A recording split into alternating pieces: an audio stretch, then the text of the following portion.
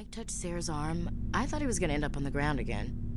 But he hung his head, whispered, "I'm sorry," and started crying. And she hugged him. The Williams women are a decisive bunch, Commander. We do things when we're ready. Not before, not after. Your sister's something else. But you didn't mention your father at all. Was he on deployment? Dad always wanted to serve in space, but he wanted us to have real ground under our feet. He'd say, "Space is beautiful, but you can't raise a family there." I cannot rest from travel. I will drink life to the lees.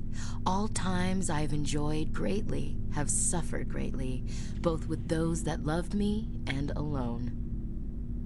For always roaming with a hungry heart, much have I seen and known, cities of men and manners, climates, councils, governments. I never thought I'd hear you reciting poetry.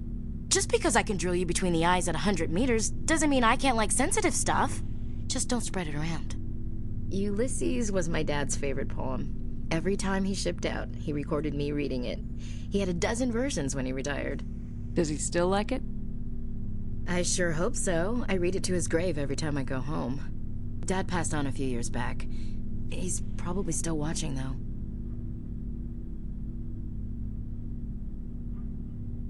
You mean from wherever we go after death?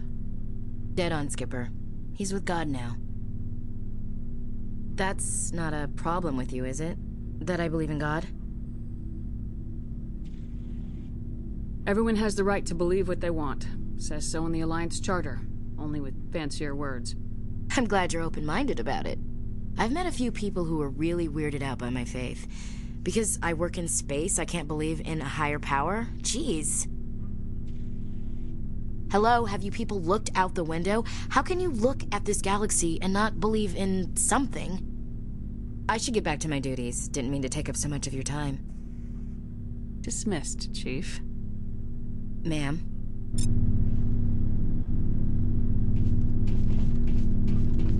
What do you want, Shepard?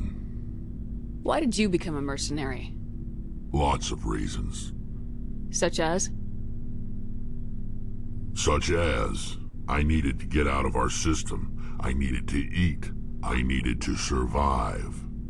Why not stay and help your people? I tried to help. That's why I had to leave. What happened? I was betrayed. I was head of a small tribe. We were trying to restore order after the war, but the other tribes were against us. They followed Jared, one of the few warlords who survived the war with the Turians. But he was old, and so were his ideas. He wanted to continue the war. He wanted us to fight. Turians, Solarians, each other. It didn't matter who, as long as we were fighting. What did you want? I just wanted Jared to shut up, to stop his ranting. I wanted him to stop leading the tribes astray. But he couldn't understand how much things had changed. We didn't have the numbers to go to war. Even if we did, the genophage made sure we couldn't replenish our numbers fast enough. I told them all to forget about war. We needed to focus on breeding, at least for one generation. And for a while, we were getting through. Some of the tribes started coming around. I take it the warlord didn't appreciate that. No, he didn't. He arranged a crush with the tribes, a meeting on neutral ground. He wanted to talk. We met at the Hollows, near the graves of our ancestors. The skulls of our dead laid bare to remind us where we come from and where we all go. It's as sacred as any Krogan place can be. Violence is forbidden. Sounds like a trap to me. You must have suspected as much. I did. But when your father invites you to a crush, well, there are some laws that even we hold sacred. Jared was your father?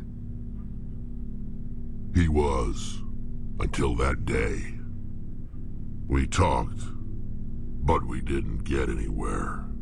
When it was clear that I wouldn't join him, he gave the signal.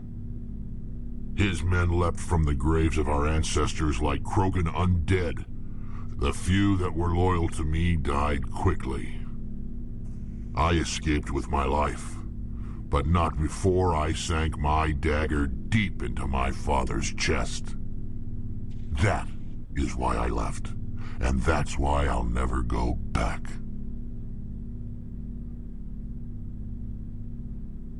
So long, Rex. Shepard.